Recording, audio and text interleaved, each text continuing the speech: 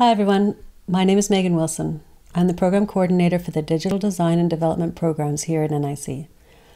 I'm also an instructor. I've been at NIC for just over 10 years. Before that I was teaching at Emily Carr University in Vancouver. And before that I was a teaching assistant at Simon Fraser University.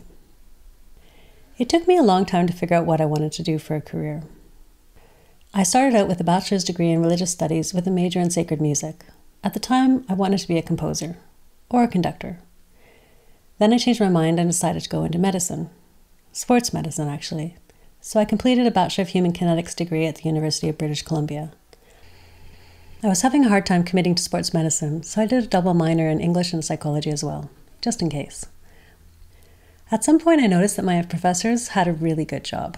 They worked with curious, intelligent people that were studying in order to pursue an interest, or start a career. They were lifelong learners, and they had a constant excuse for burying their head in a book or learning a new skill. I asked one of my professors to let me teach a portion of his class to see if I liked it, and from that moment on, I was hooked. The problem was, what could I teach that would keep me interested for my entire career? And that sent me to art school. Because in art school, you study everything. History, sociology, communication, computer science, chemistry, anatomy, cultural theory, post-colonialism, political science, everything. Art allows you to think and talk about everything. So I went to art school and I completed a bachelor's degree in visual art with a focus on painting. Then I did a master's degree in contemporary art at Simon Fraser University. And it was there that I discovered media, creative computer programming, and design. By that time I knew that I wanted to be an instructor, so I finished a certificate in online teaching and learning too.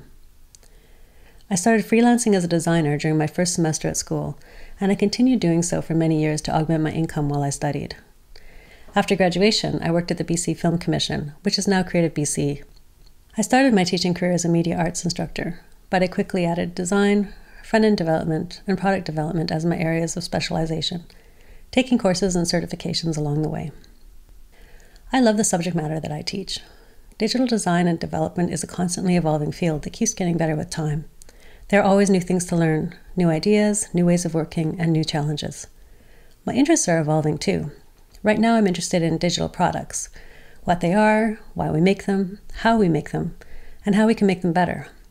I'm interested in digital team workflows, how people work together, the project management methodologies that make that process go smoothly, and the collaborative technologies that make it possible.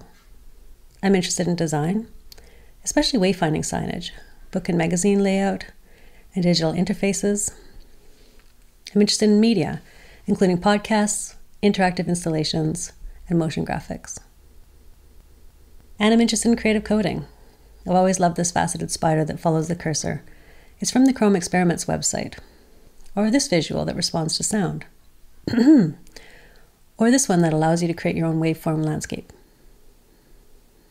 I also love creative data visualization, like this website that shows satellites orbiting the Earth. Or this one of the ocean, that shows you what life forms exist as you scroll deeper and deeper into the sea. That's a bit about me. Hopefully I'll get to meet you in one of my classes.